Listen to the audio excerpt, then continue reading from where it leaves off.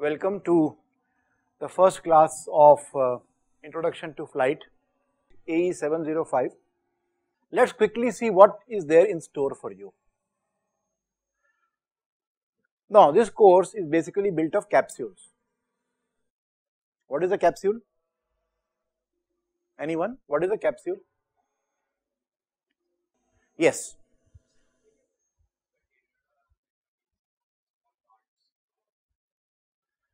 Okay, so according to you, a capsule is a small container that contains some parts. Okay, anybody would like to add to this? Let's go here. Amri is here in the front. What is meant by a capsule? Quickly. Dose is of capsules. So let's see. So there are going to be many capsules in this course. I have shown you only the 5 capsules, and I hope that there is no overdose because of these capsules, because there are going to be 10 capsules. So as you take part in this course, you are going to consume 10 capsules. Okay, so let's see what are the constituents of each capsule. So for example, the first capsule consists of 2 lectures. The first one will introduce you to various components of an aircraft. The second one will talk about atmosphere and the properties of atmosphere. So similarly, capsule number 2 will be on the first part of fluid mechanics or introductory fluid mechanics. The contents are listed there. The third capsule will delve further in fluid mechanics. We will go to Reynolds number, boundary layer, and the types of flows and how to measure pressure and speed.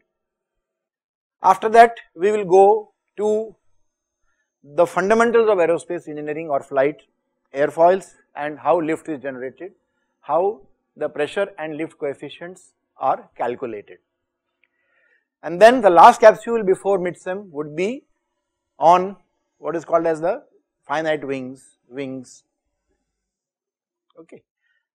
After midsem, we go to capsule 6, where we have a quick look at the types of propulsive systems, because after this we will look at the effect of engine on various components of or various flight performance characteristics. We look at steady flight, then we go to capsule 7, we look at ceilings, climbing, turns, pull-ups, and then the 2 most important things for a transport aircraft, range and endurance, and for any aircraft, takeoff and landing. Capsule 9 will consist of 2 interesting chapters or lectures, one on energy methods or energy maneuverability methods, and then a VN diagram. This VN diagram is going to be a self-study kind of a capsule, because we have already recorded a lecture on VN diagram like this many years ago. So we will try to fish out that lecture and make it available to you as self-study. And then the last capsule is introduction to static stability, only the longitudinal part, and then control systems and neutral point. Okay. So yes, 10 capsules is really a heavy dose. Alright. Now one question that some students ask me, I must share with you a very interesting anecdote. I was once asked to teach a course on aircraft design. Not here, it was a university in Singapore called NTU. I was there for a year as a visiting professor. So I heard some murmurs among the students, and one murmur I heard was, why have we got this guy from India to come and teach aircraft design? So I thought it is important for me to tell you about my background. The purpose is not to glorify myself in front of you. I don't need to do that actually, okay, because I am not selling something to you. Anyway, it's a core course. You have to be here. Whether it is me or Professor Menezes or Professor Prabhu Ramchandran, someone will teach this course, okay, and you have to be here. So I gain nothing by selling myself to you, but I just want to reassure you that, guys, I am suitably qualified to teach this course. So for that purposes, I think you have a right to know who is this guy, why should we listen to him, and more important, why should we believe him, what is his background, how much does he know, what is his training, correct? So it's important. So I'll start with academic qualifications. The first point which will reassure you is that this guy is a core aerospace engineer. He is not an electrical engineer converted to aero or mechanical engineer converted to aero. He is a diseased aerospace engineer, because not one could be by mistake or because of rank or because of couldn't get any other branch. Okay, not two, because that could be a mistake. Third degree also he has done in aeronautical engineering. That means pagal hai. He is definitely crazy in aeronautical engineering. So what are my degrees? My degrees are a bachelor's degree from Punjab Engineering College, now called as PEC, University of Technology. I am very happy that there is one student from the current PEC Aero. Udit, can you introduce yourself? Just stand up. You will see about him also a little bit more. He is a student of my college. He is there, and he is as an intern he is working here. So this is my bachelor's degree. It was way back before many of you were even born, probably. Okay, so that tells you how old I am. Then I went and did a master's degree from IIT Madras, and this master's was actually sponsored by HAL, because after my graduate degree I had one job in HAL as a graduate engineering trainee, and I also had an admission in IISc Bangalore for MTech in Aero. So both my hands were full, but I wanted both. I wanted not only MTech but also a job. Because as you know, after MTech also, there is sometimes a question mark about what job will you get. So I was keen on the core job. I had an MTech degree in hand, not in hand, of course, an admission only, and also a job. I wanted both. So then I was fortunate that there was another scheme called as the Design Trainee Stroke Management Trainee scheme of HAL, in which if selected, you would be sent to IIT Madras for MTech. Now, if you become a management trainee, you go for a special degree called as Aircraft Production Engineering. If you do a design trainee, which I chose, then you get to do MTech in your own department. So I chose to be a design trainee, and I did masters from IIT Madras. But because I was sponsored by HAL, I had to do a 3-year masters.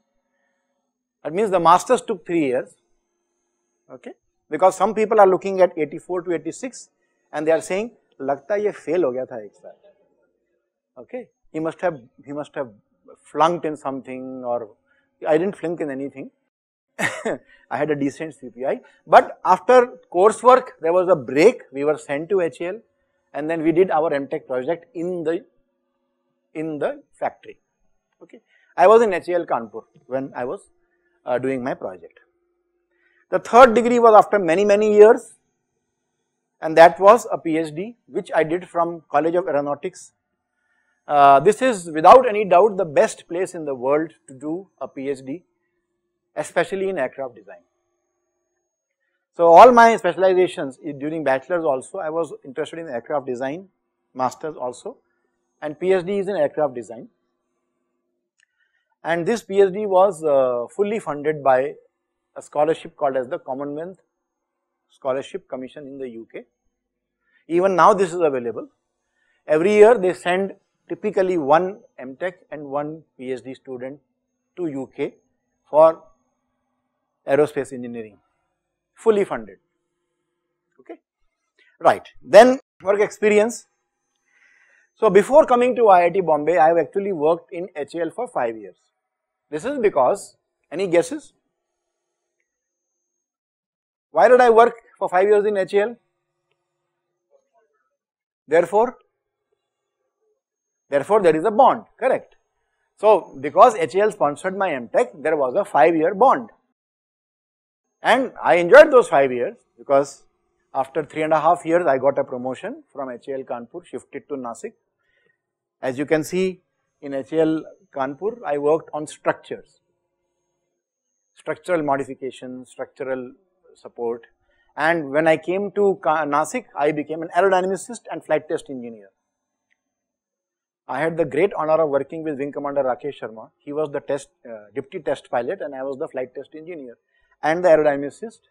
At that time, HAL was doing the overall of MiG-21 and manufacturing MiG-27. So I have experience on both of them. So after completing 5 years in HAL, then I shifted to IIT Bombay, first as a lecturer because I didn't have a PhD. I came in from HAL with experience of 5 years, and therefore I was offered the position of a lecturer. And then while being in IIT Bombay, I got this scholarship and I went for PhD to UK. And around 5 years ago, I was promoted as a professor. So that is my work experience. Alright. I want to share with you some information about aircraft on which I have worked during my stint in HAL. So, can anybody identify this aircraft? Just raise your hands if you know what they are. Only 1, 2 people in the class. Anybody here? Yes? Speak out, sir. Dornier, that's the company. Which model? The same. The Coast Guard is. That's not a model of the aircraft. Dornier is a company, Dornier GmbH, which is no more now. But that's just the basic model. Okay, this Dornier 228-201, which is a dedicated model for India. That's right. This is the Dornier 228-201. As you can see, it's a twin turboprop with high wing. Which one is this? How can you say MiG-27? 1 minute. Because of the shape. How about MiG-23? No. I think it is very difficult for someone to identify between MiG-21 and 23. Radome is very similar for both. I'll tell you where the difference is. The difference is in the intake. Somewhere here, do you notice there is something called as a splitter plate?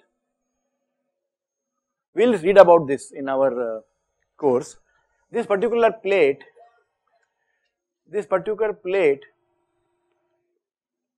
there is a slight difference between MiG-23 and MiG-27. Okay, so by looking at the splitter plate, I can say yes, this is MiG-27M. Okay, so I worked on this aircraft in Nasik. Then there are other aircrafts I worked on. Which is this one? Hindustan Piston Trainer 32, HPT 32.